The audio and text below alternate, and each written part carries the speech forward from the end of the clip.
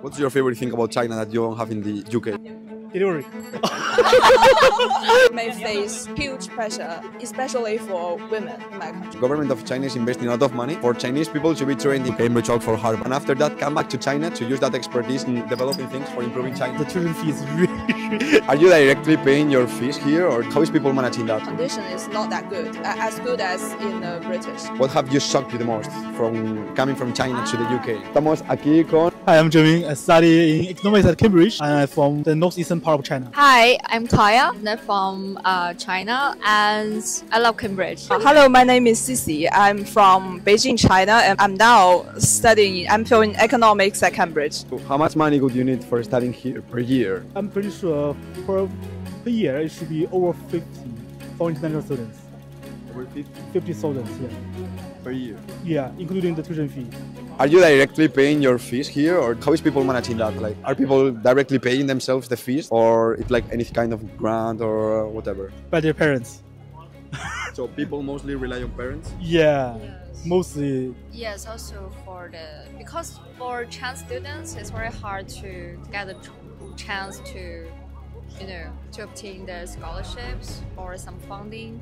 Because I think it's the competitive setting, the environment of the international students. So for Chinese students, personally, I think is rely on the parents. Yeah. I think it depends. Well, for students at under 25, I think they are basically just depends on their parents. Do you think for that parents are starting like debts, or they have previously that money saved in order to give you that money? Yeah.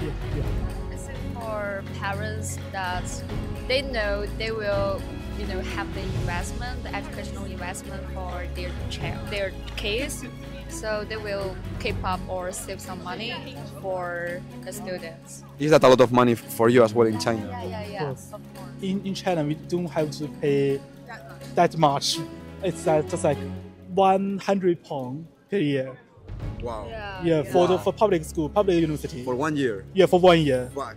And for the In Spain is 1,000 and it's really low. In Spain is 1,000 per year, it's really low. For you it's 100. 100 pounds maybe, and for the living fee, it's just like accommodation maybe also 100 or Nearly free. nearly free. Yeah, It's, nearly free. it's really cheap for really accommodation. cheap. But For our public.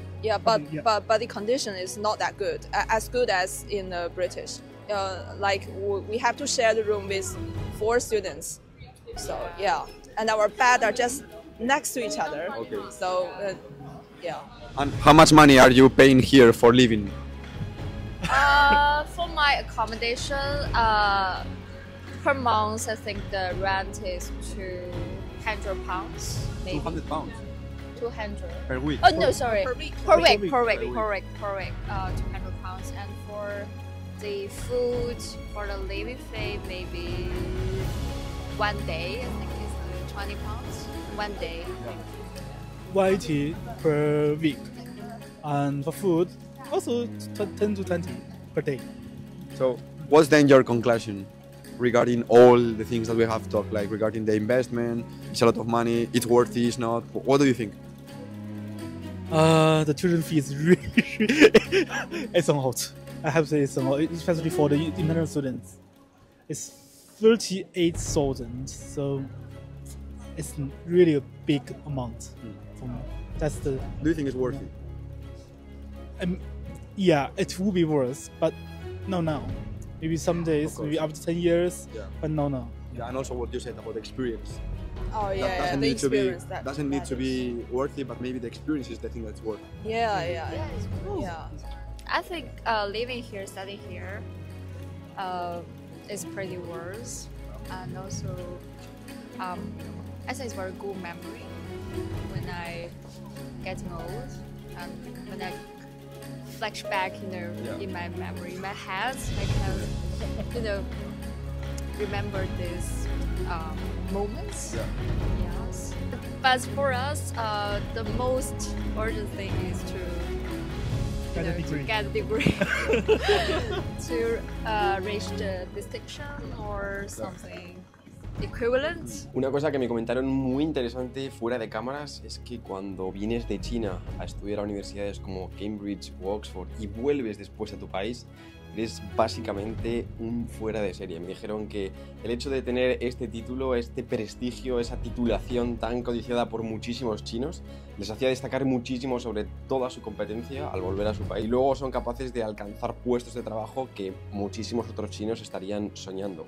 Aparte de que son mucho más reconocidos en su trabajo y los valoran mucho más por haber sido capaces de académicamente ser tan excelentes como para poder entrar en Cambridge y haberse desarrollado a ese máximo nivel. Sin duda es una inversión enorme la que tienen que hacer, pero luego quizá en el futuro pueden recoger. Básicamente me dijeron, también me comentaron que muchas veces hay personas súper ricas, extremadamente ricas, que vienen a Cambridge y se pagan absolutamente todo. No como ellos, sino por ejemplo también a la hora de hacer un doctorado, pagan los 50.000 libras que necesitas para poder inscribirte y vivir, pero aparte hacen un self-funded PhD, es decir, pagan todos los experimentos, pagan todos los materiales, todos los agentes que están utilizando. Por ejemplo, si hay que comprar células, si hay que comprar material, medio de cultivo, si hay que hacer una secuenciación, que son ya 1.000 libras o cualquier otra cosa súper cara, lo pagan absolutamente todo. Entonces entras en la tesitura de decir, ¿qué investigador te va a decir que no? Si eres un tío que tiene estudios, da igual de dónde y da igual tus capacidades, pero le estás diciendo que le vas a pagar tú absolutamente todo. Si lo piensas, para ese investigador es como si estuvieras recibiendo una financiación gigante de una empresa o una financiación gigante de una beca, de una convocatoria pública privada. Es como, ¿cómo vas a decir que no? Me parece muy llamativo que haya personas tan ricas que puedan hacer realmente esto. Porque ya conocemos becas de doctorado, como por ejemplo en este vídeo que te dejo por aquí, en la que una beca de doctorado cubriendo todo, salario, vida, experimentos, puede llegar a $500.000 de euros. ¿Cómo va a decir un investigador que no a $500.000 de euros por un tío que dice que quiere trabajar contigo y que quiere reventarlo y que va a hacerse cargo de todo el pago? Al final es muy loco si lo piensas, porque sí que es cierto que con dinero no se puede conseguir todo. Por ejemplo, el título no lo estás realmente comprando con dinero porque estás trabajando durante esos 4 años, pero el hecho de tener muchísimo dinero te está facilitando y abriendo las puertas de una manera súper fácil que te permite literalmente hacer el doctorado de una forma muchísimo más sencilla, sin necesidad de tener un currículum súper atractivo y súper desarrollado para conseguir becas, porque tu capacidad económica te permite pagártelo tú mismo. Por tanto, en este caso el dinero está siendo un acelerador increíble y seguro que además hay personas que están en desacuerdo de esto, porque en cierta parte es injusto. Estás compitiendo contra personas que quizá tienen mejor currículum que tú, pero por el hecho de tener muchísimo más dinero vas a llevar tu puesto. Y la verdad que es un debate bastante interesante, porque si al final es él mismo el que está usando su economía para financiar sus estudios y sus investigaciones, está en su derecho de hacerlo, pero a la vez está consiguiendo un puesto de una forma muchísimo más fácil. Por tanto, se abre un debate súper interesante. Así que dejadme en comentarios lo que pensáis sobre esto y seguimos con el vídeo. I once heard that the Chinese government were giving a lot of grants for Chinese people to come to these kind of universities. How does this work? How I think it's like the CSC. CSC. Scholarship, but it's very limited. So they only give the scholarship to a very limited group of people. Yes, and also depends on the major. Yeah, the major, yeah. And for the science or engineering, robots, AI, maybe. Physics, computer science. Yeah, the Chinese government will support this. Are more willing to give them the scholarship. Yeah. So- Like for humanities, like environment, I don't think the government will Provide too much. provide too much. Yeah. So how does it exactly work? They give you all the money you need for living and studying in universities like Oxford, Cambridge, Harvard, or how does it work? For my friends, one of my friends that he got the scholarship, the CSC, and the tuition fee will be covered, fully covered. Like the 40,000 per year. Yeah, yes, maybe, but yes, I think the most part is the tuition fee, and we'll also give some support for the living fee, but it's only small proportion. You have to give it back to the government somehow, or you have to come back to China after that. Yeah. Like what are the conditions? Maybe 5 years after you have graduated from the PhD, you will come back to China compulsory. And you can go to whatever university or have to be a really good one. Most people go to Cambridge, Oxford, Harvard, right? Oh yeah. MIT. MIT, yeah. MIT, Yale, Yeah. Yale, Harvard. Yeah, Howard. UCB, Berkeley, or most of the thing in the USA. Yeah.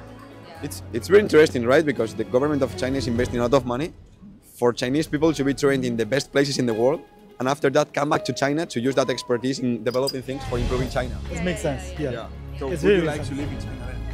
Of course, I have to say it's far better than UK. Everything is cheap, everything is convenient, but it's the truth. It's the truth, and it's far more than this. So of course, What's your favorite thing about China that you don't have in the UK, for example? delivery, Oh, delivery. Sorry? delivery food. We got like 10p for delivery fee, and You are foodie. yeah, I'm foodie. So everything is cheap there and everything is convenient there. You can use the QR code, your phone, to scan QR code to buy anything you want, to get anything you want. So everything is quite convenient. I think the family is very important, and also some friends. Also, the living environment is very, convenient. You can get access to a lot of things. You don't have to pay very high to, get educated or get worked. But for here, it's pretty high. It's pretty expensive. To be honest, I haven't fully get used to the culture and the style here. So maybe I will go back to China after my MPhil degree. Yeah, and I think the most thing I like my country is that it's really convenient. Yeah. Yeah, and the government is more efficient, to be honest. Yeah. It's more efficient for? More efficient. Yeah, more efficient. Yeah, I think. And what do you think regarding working conditions here in China? There is a common trend that the environment is like going to be more competitive for the UK or for the China. You can see a lot of people just get fired. I think the British working condition and working environment is more friendly compared to my country, because there's a huge population in China, so we may face like huge pressure, especially for women in my country. But I still tend to go back. Also for studying, right? For going to university and these things, there is like a huge pressure in China, right? Yeah. I think compared to like applying for a foreign university, is you must pay more effort if you wanna like be enrolled in a top tier Chinese university. What have you shocked you the most from coming from China to the UK? Oh, maybe food. There's no much choice here. Yeah. So I'm shocked that every day we have potato for meals. Yeah, it shocked me a lot. The inflation. The inflation? Inflation, yeah. Okay. Because everything like 5 times than China, actually. Compared to China. The Chinese price. Yeah. And regarding technology, because before you said this thing about delivery, other things that shocked you regarding technology? Maybe the QR code. Because in China we just like use the QR code to scan everything. Choice. Yeah, and the payment choice. We don't have to to type all the bank details to buy some things. Just scan the code. Okay. Yeah. Okay. Espero que os haya gustado muchísimo el vídeo. ¿Cuál es vuestra opinión? Nos vemos en el próximo vídeo. Os leo en comentarios.